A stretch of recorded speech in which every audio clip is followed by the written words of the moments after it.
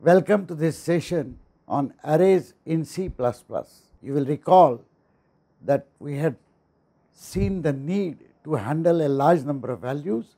In particular, we wanted to have a single name to represent the set of variables, and individual elements should be accessible using just an index. In this lecture, we shall study the C++ array data structure and its properties. We will also see how elements are accessed in an array. In particular, we will look at a couple of examples of using arrays in C++ programs. So, an array in C++ is a collection of elements of the same type. It has a name which can be chosen by us, and it has a fixed size which represents the total number of elements that the array can hold.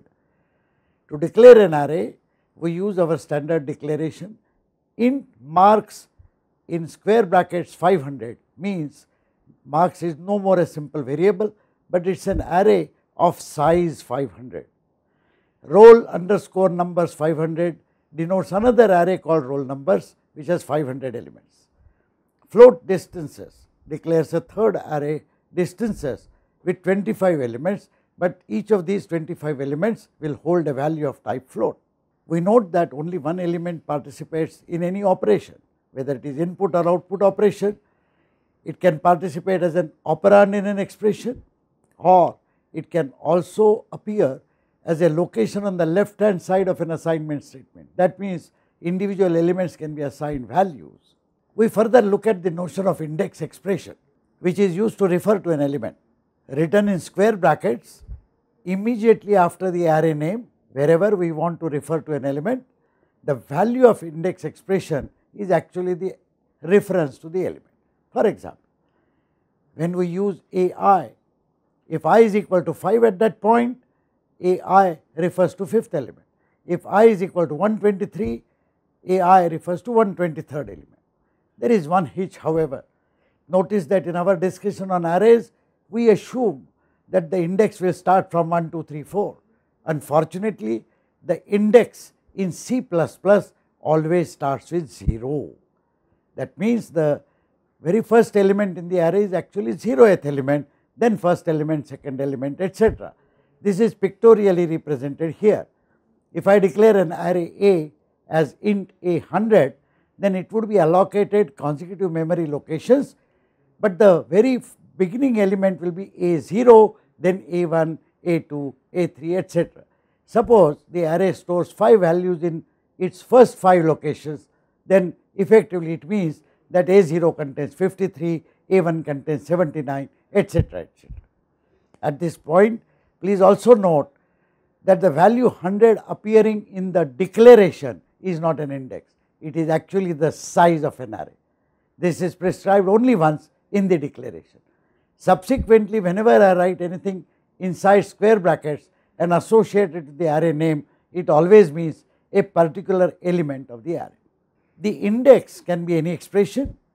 That index is first evaluated, and the resulting integer value is used to identify a particular element. An index expression naturally must result in a value in the range 0 to size minus 1. Size is as declared in the definition. For example, if I have declared an array of size 100, the index must range in the region 0 to 99. Please remember that if we do not do that, then the results in C++ are completely unpredictable. So, it is our responsibility to maintain an index at any time to be between these limits.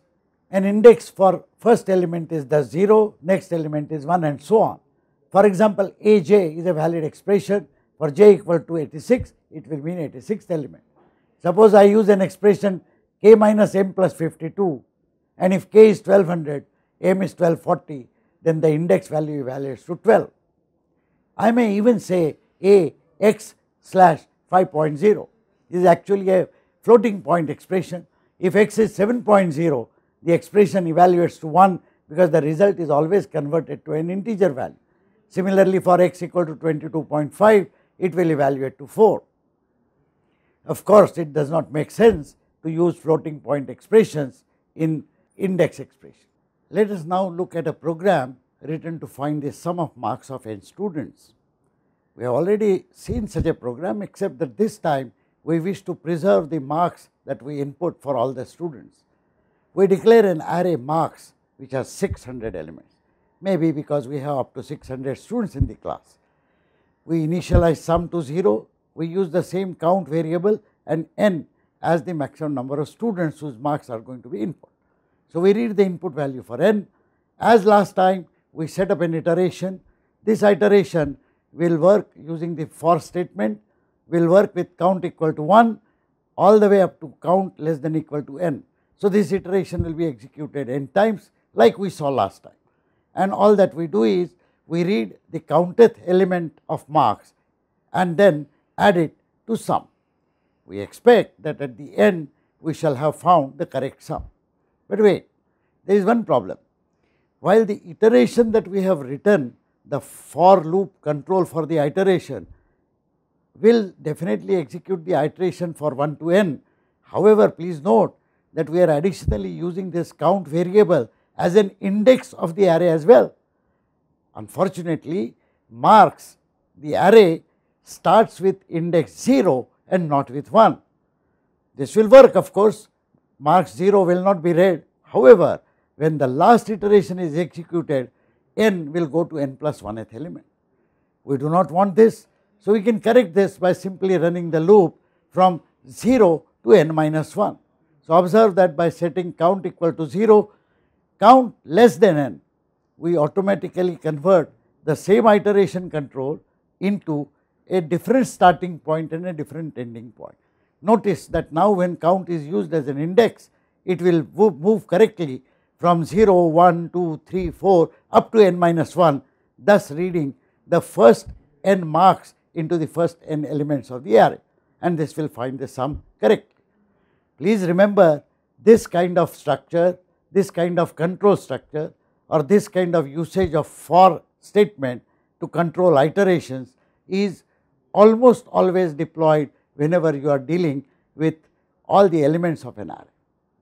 Here is another example which finds the value of the largest element. You are familiar with how to find out maxima of given numbers. This time we read all the numbers in an array and then find out the maximum. So, here is an example where an array A is declared with 1000 elements. We have a variable called max. N again is the number of elements whose maximum which we wish to find out. I is used here as a counter instead of count, but the effect is exactly same. We read the value of n, we set up an iteration for I equal to 0 to n minus 1 and read all the elements of A from 0, 1, 2, 3, 4 up to n minus 1. Now, we want to find out the maximum, so we assign the 0th element of array to the variable max, and now we compare this max successively with all the remaining elements. Whenever we find an element of A which is larger than max, we replace the value of max. This is a well known algorithm. Notice this iteration which starts with I equal to 1. I already have accounted for the 0th element.